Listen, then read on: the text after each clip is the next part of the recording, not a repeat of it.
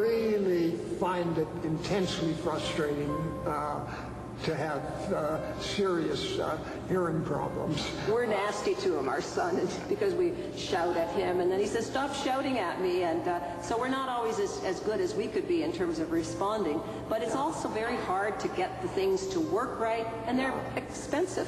They really can sock you in your pocket. Are very expensive, you know. A few $1,000 each. Range. Yeah, well, mine were just under $6,000. Wow. Hearing loss is, along with all of our other senses, is gradual and insidious, and a lot of people don't even notice it until it reaches a critical point and they realize that it affects their daily functioning in some capacity.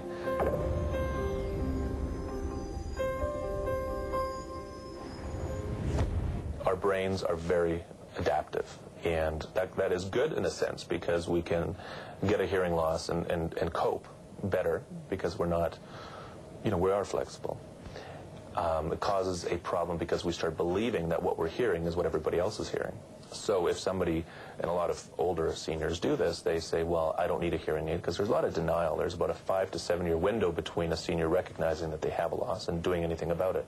So during that 5 to 7 year window, family is noticing, the significant others are noticing the problem, and they're usually in denial about it. I have heard of people who, when they start to lose their hearing, just close down on all kinds of social activities because they feel they can't present themselves effectively or engage.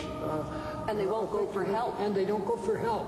You know, they struggle on without getting help. And there's no question that the new technology in hearing aids is really amazing.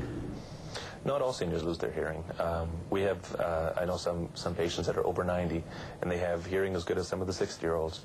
So it's not that everybody is going to have a hearing loss, but if there is one, you want to be able to catch that early on to avoid long-term damage and reduction in quality of life.